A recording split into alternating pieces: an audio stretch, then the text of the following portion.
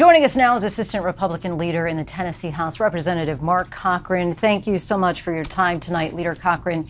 In comments to a local paper, you said that you had no problem with the three representatives protesting, but, quote, you cannot take over the floor of the House of Representatives because it doesn't belong to you. It belongs to the people of Tennessee. Does the punishment fit the transgression here? Was expulsion the right way to go?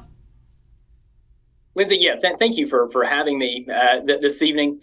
And yeah, as I stated before, I think it's just, again, that floor belongs to the people of Tennessee. There are rules of decorum in place to ensure that all voices are heard. Now, often in the General Assembly here in Nashville, there is, we have very spirited debate, and that's a welcome part of the legislative process. But when you have one or just a few representatives hijack the floor for their own purposes, that silences the rest of Tennessee, because that is where the business of the people is conducted.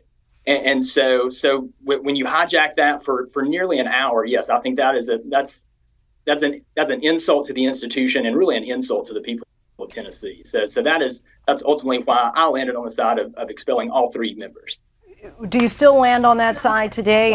Anything that you would have done differently, knowing the outcome at this point? Yes, ma'am. Hey, I still believe that. I'm very honored to be a part of the Tennessee General Assembly, and I think this is a body that is very hallowed, and it has hundreds of years of tradition here. And again, it needs to be respected. The rules of decorum need to be respected. If you don't have that, it's just whoever screams the loudest. And that's not how a republic works. We all represent nearly 70,000 people, and our constituents need to be heard as well. And so, again, when you shut down debate, when you shut down dialogue, that's not bringing attention to your issue. It's just silencing the rest of us. So, absolutely, I do stand by that vote, because, again, I feel like that is defending the people of Tennessee and ensuring that everyone's voices are heard. So I just want to go back to your quote, though, here, because when you say that the House of Representatives belongs to the people of Tennessee, and when we're looking at the statistics there, more than half of the residents of Tennessee say that they'd like to see change. So would one be able to argue then that those three were, in fact, representing the people of Tennessee? Well, Linsey, what I would say is, we can debate change, and we do that every day here.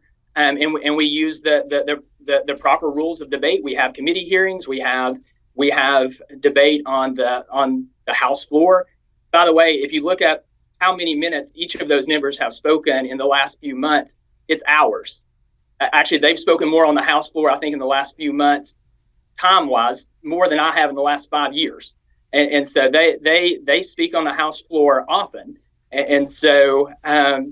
But again, you have to follow those rules of decorum.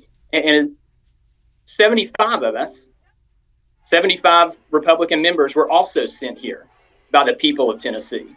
And so for them to claim that they speak for the majority is in direct conflict with the last election. According to the people of Tennessee, the Republican Party and the values it represents speaks for the majority of Tennesseans. Justin Jones, Justin Pearson, Gloria Johnson have all become household names since the two of the three of them were expelled just a week ago. Are there any regrets about elevating these state lawmakers through that expulsion, only to see them now back on the House floor, but with much greater attention and potentially power? Right. I think the biggest, I think the biggest shame of what occurred 2 weeks ago, what happened on March 30th, is when they hijacked the House floor of the state of Tennessee. It took attention off of 6 victims of a school shooting. And it took attention off the victims' families. I think that is again one of the biggest travesties of their actions. It took attention off of a very important issue, one that we were already working toward, one that we were finding solutions, and it put that attention on them. And so I think that if there's a regret, I think that is it. And that, again, their actions place attention on themselves rather than the victims of that horrible tragedy at Covenant School. So to that point, let's get to the substance of what the three representatives were protesting. Today is just the 102nd day of 2023, and according to the Gun Violence Archive, there have been 147 mass shootings in that time. You, of course, represent the people of Tennessee, and children were also in the State House the day that led to the expulsion. They and their parents were protesting as well, chanting, "Save our children." As I was referencing earlier, a recent poll of Tennessee parents found more than 70% believe that schools would be safer if background checks are expanded to be required for all gun sales. Do you support that measure? Right. And you know, as far as what the people of Tennessee support and the parents of Tennessee support, the most recent Vanderbilt poll reflects that over 80% of parents in Tennessee believe that what would make our schools the safest is if every one of them has an SRO. And that's exactly what Tennessee is doing. We're funding that to the tune of $200 million. We just passed a bill to set up the framework for that. Interestingly enough, it was a bipartisan support. I believe it received over 90 votes. Ironically, however, the three representatives who claim to be the voices of children across Tennessee voted against that comprehensive school safety bill. And so, again, Tennessee was already working toward solutions to make our students safer. Unfortunately, you had three representatives that wanted the spotlight on themselves and did not actually want to be a part of the conversation to find solutions. Firearms recently became the leading cause of death for children and teens in this country. Tennessee's Republican governor has called on the General Assembly directly to toughen gun restrictions. It's now been more than 2 weeks since the school shooting at the Covenant School. What specific reforms are you prepared to support? Yeah, Linsey, and we're prepared to work with the governor's office. We're looking at no specific bill has been filed at this time.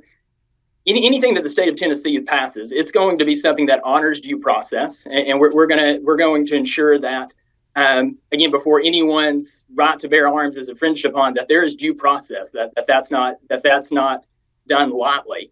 There are parts of the code perhaps that we can look at regarding mental illness and ensuring that criminals or those who are dangerous do not have firearms. But again, all of that is going to lead with due process. No one can just arbitrarily take someone's firearms. That's a protected constitutional right. But we are always willing to look at sections of the code to see what can be strengthened. And again, specifically those sections regarding mental illness and those who may have a violent record. We want to make sure that those people do not have guns and those folks who are dangerous are not able to harm others. Leader Cochran, asking you specifically right now, would you support outlawing assault weapons? You know, Linsey, I'll be honest with you. I don't believe that is the issue. I think the issue is you want to keep guns out of the hands of those who are adjudicated as mentally ill and criminals. We can do that. We can have that conversation. Tennessee has strong laws about that currently. I think we have potential to close loopholes and to strengthen them. That's what we're looking at currently. And you would personally support background checks? Background checks already occur, actually. Again, when you purchase a gun now, you have a background check. And lastly, for people, because I know that the Republicans in Tennessee have pushed back on allegations of racism, I am curious why you feel that Gloria Johnson was allowed to stay and not expelled, because she has said herself that she felt that it was simply because of the color of her skin that she was not expelled. Curious your response to that. Yeah, and I found her response very curious. You know, you look at the vote tally there, you had 65 members vote to expel Gloria Johnson. So that's one vote shy. And what I find so interesting is she's standing in solidarity with Representative Jones and Representative Pearson now. But if you go back and you watch her you watch her testimony from the House floor, she spent nearly an hour distancing herself from them, saying that she was not the one holding the bullhorn. She wasn't the one chanting. So she wants to claim that it's about race. Perhaps it's just because she threw her two friends under the bus. But just to go back to my original question, just curious why you think that she ultimately was not expelled. What made her different from her two colleagues? Right. And I voted to expel all three. And perhaps, you know, if you spoke to those members who voted the other way, I don't know. Perhaps they would say that maybe she made her case, you know, more strongly. I can't answer for them, again, as I voted to expel all three. Appreciate the academic, as did the majority of our caucus. I appreciate the academic discussion. Leader Mark Cochran, really appreciate you coming on the show, and thank you so much for your time. Thank you, Linsey. Hi, everyone. George Stephanopoulos here. Thanks for checking out the ABC News YouTube channel. If you'd like to get more videos, show highlights, and watch live event coverage, click on the right over here to subscribe to our channel. And don't forget to download the ABC News app for breaking news alerts. Thanks for watching.